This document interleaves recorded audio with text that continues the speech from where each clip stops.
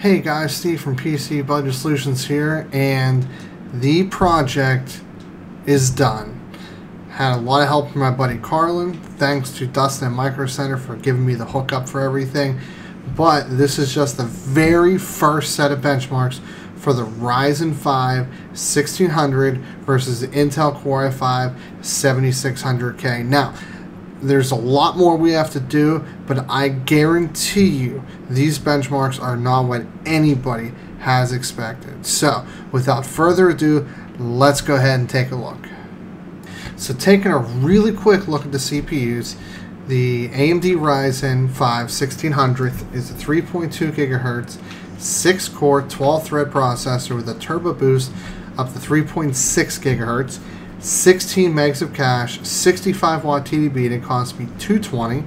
An Intel Core i5-7600k has a base clock of 3.8 gigahertz with 4 cores and 4 threads total, boosting all the way up to 4.2 gigahertz, only 6 megs of cache, and it cost me $240. So they are very, very, very close. It hits a wide market of people. There's a lot of people buying CPUs in this price point.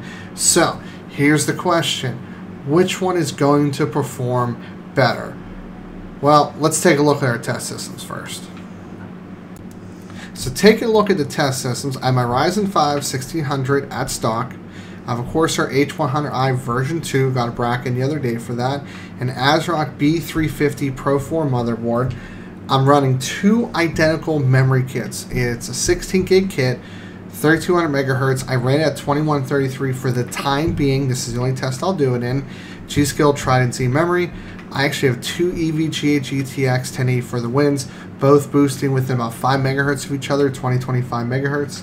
EVGA G2 550 watt power supply, and I ran all the games off the same SanDisk Ultra 240 gig external SSD. It's USB 3.0. Now here's the other test system. I have the Core i5-7600k also at stock, NZXT Kraken X60, that'll work, and Asus Z270 board, no issues with that. Same exact memory kit. Is actually a 32 gig kit that I had and I broke it down. Another EVGA GTX 1080 for the Win Edition, a CX750M 80 plus bronze power supply, and the same external solid state drive.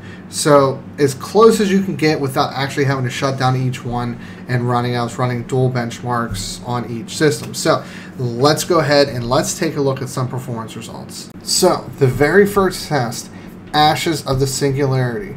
I ran the CPU test only. We're not really testing the graphics card here. I ran extreme settings because anything higher than that, it really just ran horrible. But it's very important Ryzen gets a win here. I know it's only by 1.5 FPS. We're talking like very small percentages, but the R5-1600 beat the 7600K in a CPU bound test. This is crucial here, and let's go take a look at the next benchmark and let's see what the theme is for this video. So I ran this benchmark twice each, to and from, and I averaged the results, and I did not expect Ryzen to pull ahead. I'm just blown away. I can't believe that the Kaby Lake single-threaded performance that is absolutely key in this kind of game, and I know this is just a flight path, and you guys can see the settings I ran at, but I cannot believe that it did better. And I know it's only a couple FPS more, but the Intel chip should have actually cleaned its clocks. So let's keep going here. Like, let's find out what's going on. So here we see Ryzen suffer its first defeat. We're looking at about 1 3/4 FPS at 90 FPS. The reoccurring theme so far has been these two are battling out so close that they're almost within margin of error from each other. It's a little bit early to build a conclusion yet. Let's take a look at one more test, and then we're going to talk about what this means for the market. But this last one doesn't really surprise me very much. The physics, CPU testing, and 3D Mark time spot, I expected the 6-core hyper-threading to do better, and it did. So absolutely no shock on this one. But let's talk about what we found out today. So I'm going to try and not make this too long-winded, but my results are really promising, but more tests need to be run. Unfortunately, I didn't have the time to do anything with overclocking, and I can only run the benchmarks 2 to 3 times total per benchmark per computer. So I need to run some more benchmarks, no doubt about that. I need to mess with higher RAM speeds, I need to mess with overclocking, but the chips are 600 megahertz difference out of the box. That's probably where the overclocking is going to end up, to be honest. And memory overclocking is going to favor the Ryzen chip due to the Infinity Fabric and how it transmits data between the two clusters through the CCXs. So, to be honest, that would probably help out Ryzen more than anything else. But the results are great.